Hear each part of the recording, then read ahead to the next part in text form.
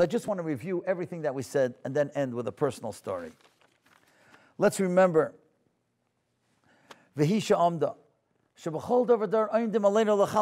not only the sword, it's the smile. And that's what we have to keep our guard up. Baruch HaMokem, Rav Schwab told us.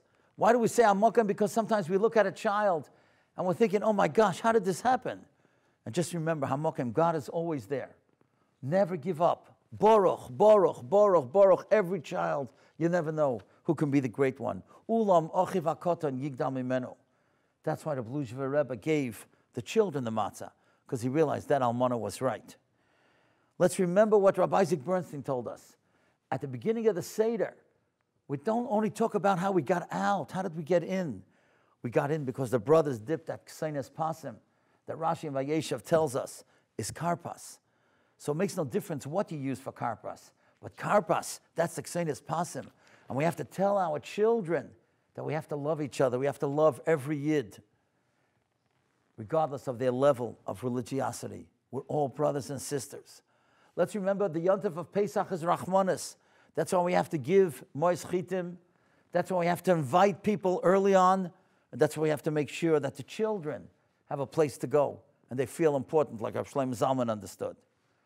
Let's remember the Rebbe's matzahs, how the Skolena gave to everyone, but the Sarah Vision, it says, saved 3 matzahs for the Rebbe because he understood that he probably gave away all the best matzahs to other people.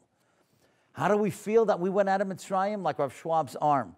The cells are not the same, but the DNA is the same because we all recharged and rebirthed and regenerated over the generations. And finally, let's remember the matzahs. The matzahs are not just matzahs, they're faces. And that's why this Rab Shaya Unger felt that he needed a tikkun. But these are Koyanim, Leviim, and Yisraelim, and they come to the Seder that we should do a mitzvah with them. We are the Kalim of Bracha, Koyan, Levi, Yisrael. Our lives have to be sources of mitzvah. I just want to end with this story. Some of you know that I've had the schus to write a number of Maggid books. And Mr. Sokol, my dear friend, he remembers we had Mr. Ozer, right, who taught us how to write, right? And, but really I learned not from Mr. Ozer, but I learned from my mother. But Mr. Ozer was also good. But anyway, so unfortunately, my father passed away when I was 21, and I was very, very close to my mother. She was a widow Nebuch for 40 long years.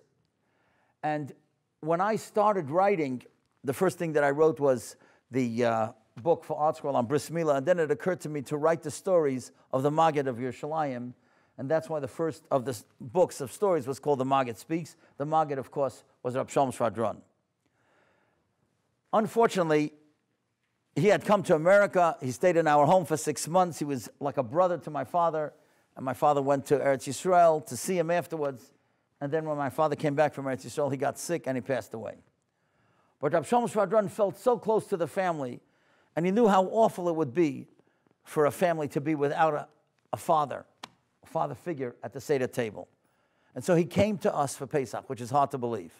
He left his family in Eretz Yisrael, and he came to us for Pesach. And it was Saturday night that year was the first Seder. Now, Saturday night, when the Seder starts, it's always very late. Why? Because usually, if it's a midweek, you can make all the preparations, the charoises and the morar and anything else, the salt water. You can do it in the afternoon. But you're not allowed to do that on Shabbos. You can't prepare for Choil, even if it's Yontif. So all the preparations begin after Shabbos. So the Seder starts very late. So now, the Seder started very late that night, and I knew that Rab Shalom Shvadron, the Maggid of Yerushalayim, has only one Seder because he is an Israeli. And there were children at the table, grandchildren, and everybody is talking the Divrei Torah, and they want to sing their songs. And I knew that Rab Shalom Shvadron had told me that he had never, since he was a young boy, never eaten the Afikoman after Chatzos, after halachically Chatzos. And I see that the Seder is schlepping, because every kid has got to say the Manish Tana, and every kid has got to say all the Divrei Torah and show all the great Haggadahs that they made. So I said in English to my mother, not thinking that he would understand, I said, Ma, we got to rush. I didn't want to say the word Afikoman, but she understood. But Rab Shalom also understood. And he pokes me on the side, and he says to me in Yiddish, "Eil sach nit, don't rush." I didn't think he understood what I meant, but now that he understood, I said, "Abshalom, ich had dir gesagt, eil sach nit. I told you, don't rush." Okay, I feel terrible because I see it's impossible. There's no way with the meal and all that we're going to finish before Chatzos. So fine, so I didn't say another word until the meal. And the meal, when I caught my mother's eye and I motioned to her, right, not saying anything, and somehow he saw it again. And again, he pokes me, I told you, eil sach nit, don't rush. Okay, listen, he knows what he's doing. He realizes what I'm doing. And that night, for the first time in his life, he ate the Afikoman after Chatzos. After the Seder, it's a very beautiful minute to say Shir Hashirim. He and I are sitting at the table. Everybody's asleep already. We're saying Shir Hashirim together. And I say to him in Yiddish, Avshalom, I just want to ask your apology. You know, I feel terrible because you once told me that you never ate the Afikoman after Chatzos. And now because of my family, you ate the Afikoman after Chatzos. I feel terrible. He says in Yiddish, Favos verstehst du nit? Why don't you understand? I said, well, understand what? He said to me, where are your priorities? I said, what priorities? He says, your mother's an almana. Your mother's a widow. What does she wait for? What is the most important night of the year for her? When her children and grandchildren come and they sit at the table and they're singing all these songs from the Haggadah and they're telling over the Divrei Torah, this is what she waits for.